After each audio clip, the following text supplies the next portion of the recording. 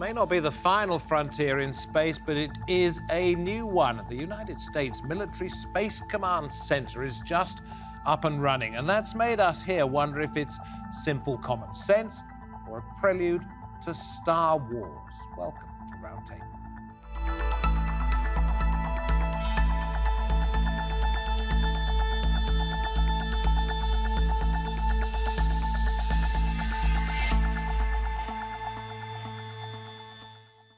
Hello from me, David Foster. The United States has said that now there's a Space Command Center in the military, a Space Force will follow. So we are here to discuss what that means and whether, with Russia and China also apparently making military advances beyond our planet, the scene is set for an extremely Cold War indeed.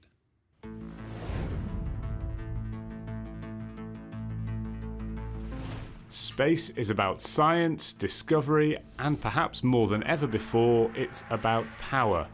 US President Donald Trump has launched a new Pentagon command solely focused on warfare in space. This is a landmark day, one that recognizes the centrality of space to America's national security and defense. China and Russia are also advancing their space capabilities. As technology improves, there is concern about the future of space and how to protect satellites for communication, cybersecurity and surveillance. But what exactly will a space warfare command look like? Air Force General John Raymond, who will lead the new command, has said, "I'm convinced that space is a war-fighting domain. I'm convinced that our way of life and our way of war depend on space capabilities." Will space be a new front line, and should we be worried about a real-life Star Wars? Time to get talking with me at the round table. We have Alexandra Stickings, who researches space policy and security for the defence think tank RUSI. Robert Fox, defence editor of London's Standard newspaper. And on the line from Atlanta on the left, you see there Professor Laurie Blank, an expert in space law at Emory University, Atlanta, and Rachana Reddy, space engineer with European Space Industries. And we'll come to you two overseas from the UK at the moment in just a moment. But Bob, Alexandra, let me ask you first of all, this has been done perhaps because the United States is very worried about the competition, if you like. It's fallen far behind. Well, it's been done with classic trumpery, which got a bit of bad publicity when it was first mooted, although, as you say, it was officially launched by Vice President Pence on the 29th of August. And it had shades of the great Frank Hampson cartoon, Dan Dare, Pilot of the Future. And there was a lot of cultural resistance within the service community. And this is serious because was this really saying that you no longer respected people like John Glenn and Chuck Yeager, the right stuff in the famous Tom Wolfe book? And hitherto, the services had said, well, we can really manage this ourselves.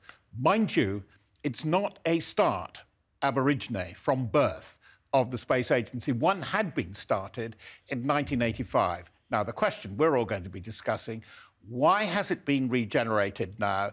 And typical with Trump in terms of the political fanfare and trumpery, there's a lot of sense and there's a lot of nonsense. And is it because the United States is worried about where other countries, principally, let us say, China and Russia, are themselves in this space race? Look, there's that. There are two things. This is binary.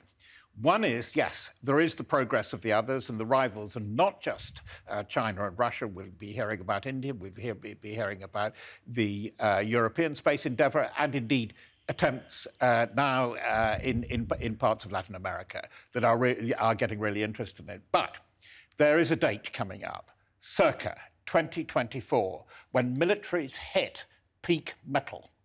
That the kind of way that they're arming themselves at the moment with tanks, however sophisticated, with I-STAR targeting systems, with C2 command and control and C4, it only gets you so far. So much of it is going to be run by communication, and above the stratosphere, it's going to be run in space. And this is where the United States and the NATO alliance are getting very, very worried indeed, so it makes sense. So this leads me to a very obvious question, if you're an expert in it, as you are. This is not weaponry necessarily from space coming down to the Earth. It's weaponry from below disrupting what is already in space, be that telecommunications and other devices? Yes, I mean, as has been mentioned, this is not the first iteration of US Space Command. So space has been a militarized environment for decades now. And it is partly, as I said, as mentioned again, part of the Trump rhetoric. You know, the US must lead in space again. Doesn't quite recognize the fact that they are and have been the leaders in space. But space is increasingly important for all military operations, and satellites are very vulnerable.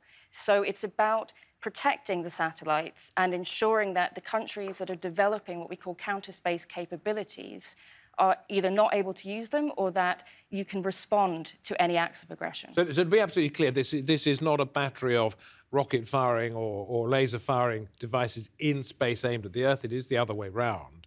Mostly, yes. So we have what are called kinetic anti-satellite weapons, and these are ground-launched missiles which can destroy a satellite in orbit. We have seen both China and India test these in recent years. We're seeing the development of what we call non-kinetic capabilities.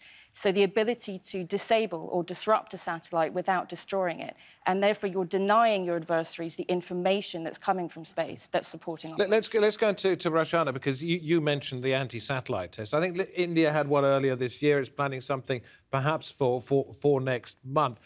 How advanced is India in all of this? Well, anti-satellite weapons have been proved, yes, by 4 countries so far. And it's, as they've already proved it, is quite easy. In fact, I would say every satellite that is maneuverable, that is already in space, is a potential weapon, right? Any satellite can be maneuvered to hit another space asset, a critical space asset of another country. So it is alarming, yes, not only by countries which already possess the capability of ASAT capability, the anti-satellite weapon capability, but also any country that has a satellite, active satellite in space. So the threat is there, yes. Laurie, let me come to you and talk about some space law here. There's a treaty on the principles governing the activities, etc., in the exploration and use of outer space. And it has some bullet points here, one of which is, this is a United Nations Outer Space Treaty, states shall not place nuclear weapons or other weapons of mass destruction in orbit or on celestial bodies or station them in outer space in any other manner. Is that about to happen? Is that convention about to be broken? I don't think so. I think there's a shared concern around the world about nuclear weapons, which we've seen. I think the bigger challenge with space right now, especially in terms of the law, is trying to find shared understandings, trying to get a grasp of appropriate expectations for what different states are going to do. And so it may not be weapons of mass destruction that are at the immediate sort of tip of the spear of concerns with respect to outer space, but it's many other considerations, the ASATs, the use of satellites to to maneuver and perhaps capture, crash into, disable. One of the real issues in terms of the law is making sure that we think through how it applies, the interpretations, and try to find a place for shared understandings and expectations. What are Russia and China and India actually up to here, Robert, that America might be particularly concerned about? Well, I think that we're in the shadow of the 20th century, and what the game isn't at the moment, and you even look at the maneuvering of China, it's not about global hegemony, being a global superpower, which was the expression on the lips, more or less, San Francisco, 1945, coming through to the beginning of the UN. They are protecting their space in every sense, and they are pursuing a particular vision of their self-interest. You could say the way that Russia, for example, goes about it by a methodology of disruption is extremely concerning. And I was just thinking of what Laurie has just been saying to us. What she has been describing to us is very analogous to what was attempted with more or less success, but it's still not a closed book, with the Antarctic Treaty of 1958, the fiscal year, the idea was Antarctica was going to be a heritage site for everybody, not to be exploited for minerals or whatever, and guess what's going on there, nor to be militarized, nor to be nuclearized. And there's been questions about a civil nuclear reactor on the base at Rotherham. That gives you a particularity. But what she raises, and it just must be running through all our heads and the audience when she said that, enforcement. How on earth are you going to monitor, inspect, and enforce a regulation of the militarization of space? Because I go back to my point about peak heavy metal, is the thing flips over in the mid-2020s, because there are things that you're going to be able to do from space and see from space, which opens whole new questions. Nuclear balance at the moment, for example, is based on the idea that the seas aren't transparent, and you can put deep submarine boomers with strategic nuclear weapons there. Is that going to be there forever? And this is why the command of space, or being effective in space, or being able to retaliate or oppose in space is very, very important. But what I think, and I want to raise this thing, the website for the new Space Command, the website for the new British Space Command entity says the square root of almost zero. A lot of aspirations. Either they know things that they don't want to tell us, or I think they're faced with horrific budgets. You see, when it comes to enforcement, which we were talking about here, one of the things I was going to say to Laurie was, she mentioned weapons of mass destruction. I know there's a legal definition of what is a weapon of mass destruction, but if it destroys financial institutions on Earth, then a laser stationed in space, controlled by whoever, could be deemed to be a weapon of mass destruction. And it's impossible to police this, isn't it? Well, it is. And the Outer Space Treaty, was in 1967, and things have moved on so much since then. So what it does, it creates a very big grey area, which in a way actually suits space actors because it allows them to do and behave in a certain way. The difficulties we see now, of course, with the capabilities that were not even realised when the Outer Space Treaty came into force. As you mentioned, financial institutions are reliant on global navigation satellite systems like GPS. So if there was a way to disrupt or turn off GPS, you could cause huge damage to societies. So the language is very difficult. But what you see now in the multilateral discussions around the weaponization of space, it's very, very difficult to come to any consensus. And there is no enforcement available. What you see happening are voluntary guidelines and the move towards creating recognized and agreed norms of behavior that keep that balance in space without hoping to prevent any sort of tipping. But the idea of norms of behaviour in an alien world, if you like, outer space, begs the question of what are those normalities. I want to read something that the guy in charge of this new military command says, Air Force General John Raymond. He says, "I'm convinced that space is a war-fighting domain. Our way of life and our way of war depend on space capabilities." Well, he's justifying it, but he actually says, convinced that space is a war-fighting domain. That is definitely become quite a popular phrase now. You see it happening with most countries. I think even NATO is looking at declaring it to be a war-fighting domain. But of course, that starts to bring into question, what do we mean by conflict in space? And space actually It's whatever you want it to mean, isn't it? It could be. And space really is an enabler. It's enabling operations in the terrestrial domains through the information that it provides. And as soon as you start to bring in those ideas about warfighting, you have to start thinking about what does retaliation look like? If a satellite is targeted by one state, how does that other state respond? Is it in space? Is it in the sea, in the maritime domain, in the land domain? And what does that mean for broader concepts of escalation? Laurie, what do you reckon when it comes to space law? And you can talk about anything you want. I noticed that you said to one of our producers, this is not an aggressive move. But in what sense is it not aggressive? Is it not a form of sort of the old mad philosophy, the mutually assured destruction? In other words, we're not going to do it, but we have to have something up there to make sure that you don't do it, because if you do it, we'll blow you up, and therefore nobody ever does anything. Well, if we're talking about the formation of Space Command, I think politics aside, whether there's a desire for show or other political purposes involved. From a purely organizational and structural standpoint, this is about efficiency of capabilities. It's about organizational structure. And the U.S. has a number of combatant commands. Most of them are regional. A number of them are functional. We have Cyber Command that was designed to coalesce and organize U.S. capabilities within the military with respect to cyber. And the same thing. But can I ask you, sorry to butt in a little bit, can I ask you where you think it's going from here? I understand it is just a section of the military whose job it is to make sure that this is kept on top of. But where does it go from here when we have the guy in charge saying that space is a war-fighting domain?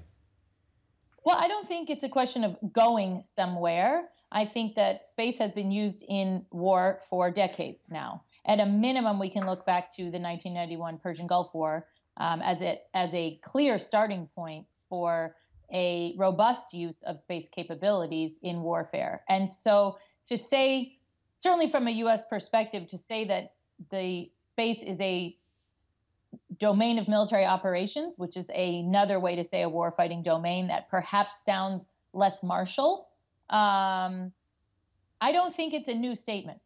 I think it's a factual, objective statement of reality. Every time you use any reconnaissance capability in today's world, you're using space. Anytime you target based on that reconnaissance capability, you're using space. Anytime you use... And I know Robert wants to come in. Can I make 2 points? You're absolutely right. Rachana, I'll come to you in just a minute. I was there with the US and UK and Arab tanks going into Iraq in '91. And for 3 hours, you're absolutely right, Laurie. For 3 hours, the GPS went down and everything had to stop because it was too complex. There were nearly 250,000 troops on the move at that time. Interestingly, the only major armed force, correct me, ladies and gentlemen, if I'm wrong, that manoeuvres and trains at night without the aid of GPS is the PLA, the People's Liberation Army of China. You're absolutely right. And I was just thinking, Laurie particularly, that actually the US cannot prosecute its Africa command without the use of space agencies and satellites, communications, and above all, surveillance. It's what, rather vulgarly, we call, it's not ungoverned space, which is what technical geopoliticians like Alex would call it. It is what a friend of mine, Lucio Caracciolo, a great geopolitician, said, is the chaos area. And looking into chaotic areas of huge movements of people, this agency is a requirement. But I think contrary to what the good commander, the good brigadier general was saying, it's actually an enabler. What the command, I think if I've got it right, it brings in the other major commands and it's spelled out in the stand-up ceremony there. It works with the Navy, Marines, Army and Air Force, and it has to. Can I come to you in just a moment? Because I know you probably want to say something about this, but I feel we've left Rachana on her own for a little while. Well, she knows how it works. in terms of, I put it to Laurie, what comes next? The same question is directed at you, because you're on the practical end of things. So, firstly, I don't really believe that, there's going to be a Star Wars kind of scenario where all the countries are trying to shoot each other's space assets, because it's going to be a lose-lose game scenario for everybody, because everybody is sharing the same space, which is the outer space. So firstly, I don't think there's going to be a Star Wars kind of a scenario, at least by sane countries, which I hope most of us are. And secondly, I think there is a lot of dependence. As you said, the definition itself of a weapon of mass destruction is changing now because of the dependence, because of how intricately the economies of countries are tied into or are tied with space assets. Another point, which is basically, I'd like to draw parallels to the nuclear weapons, right? Because nobody really wants to fire a nuclear weapon at another country because it's bad. It's not only bad for the other country because it destroys the natural resources that we all share. So the biggest deterrent for nuclear against another country firing a nuclear weapon at your own country is demonstrating the capability of having a nuclear weapon. So exactly as we said, the mutually assured destruction philosophy. Exactly. Alexandra, yeah. Just in terms of that thinking about the mad philosophy, I mean, the kinetic ASATs, the problem we have with them is they create space debris. They create additional debris, which is a huge problem. This is blowing up a satellite in space. Blowing up a satellite in space creates a massive amount of debris, and debris is a huge problem for the security of all satellites in orbit. The Chinese test, which was at over 800 kilometers, the debris is still up there. We're tracking thousands of pieces of it, and it will be there for a very long time. The Indian ASAT test earlier this year was carried out at 282 kilometers, and it was made out to be much more responsible because it was so much lower. But some debris from that test has been detected at much higher altitudes. And all it takes is something the size of a pinhead to cause an awful lot of damage travelling at that speed. Well, we did see a paint fleck cause damage to the space shuttle. I think you raised a very important point about MAD and nuclear retaliation, which was raised by Rachana too. I think it's one of the reasons that John Bolton went, actually, because when they talked We should point out he is the recently late departed National Security Advisor. Much revered by people on, should I say, very well over on the right side of the spectrum. But Bolton used to, until quite recently, talk about, well, if you could have a cyber attack which could take out the grid and silence and produce something like, on a grand scale, like the Great North American Ice Storm of '98 across the whole of the eastern seaboard of the US, which was one war game exercise they did, what was his answer for a response? Just nuke 'em. And that is absolutely a negative and a negative in precisely the way that, much better than I, that Rachana has described. And this is old thinking, and it's what Alex and the panel are talking about, is actually there has to be a new rebalancing of strategic thinking about it. And what about law when it comes to a rebalancing, Laurie? The first point is when we talk about weapons of mass destruction, in general, from the law's standpoint, in terms of when things are prohibited or not prohibited in stationing in outer space, we're talking about nuclear weapons, biological, chemical weapons. That's the general understanding of weapons of mass destruction.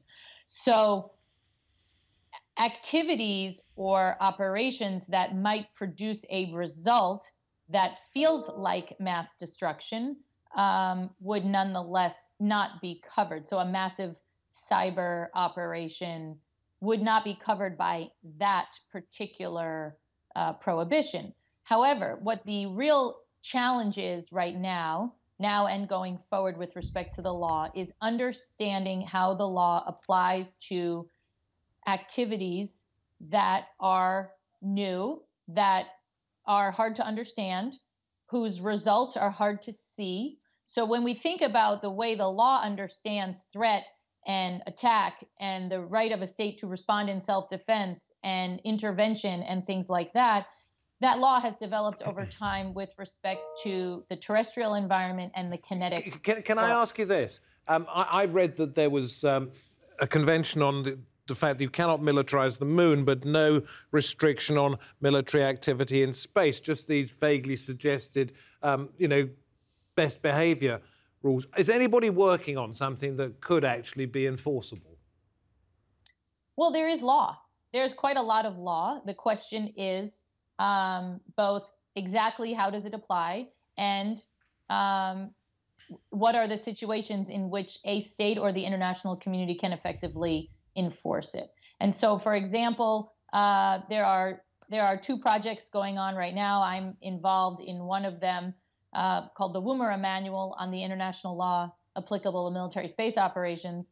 And what we're doing is literally putting together the existing international law in clear statements of rules and explanatory commentary that applies to all situations of military uses of outer space. Okay. So that when a state is trying to understand what its rights are, what its privileges are, what its duties are, what the parameters for response, how to understand whether something is an attack, when it could respond in self-defense, what is a lawful target, any range of different questions. The goal is to think through these things in advance rather than in a moment of panic when something happens. Sure. What is to prevent a Star Wars war up in space, other than the fact that it might hurt you down below? But if you think it's not, why not?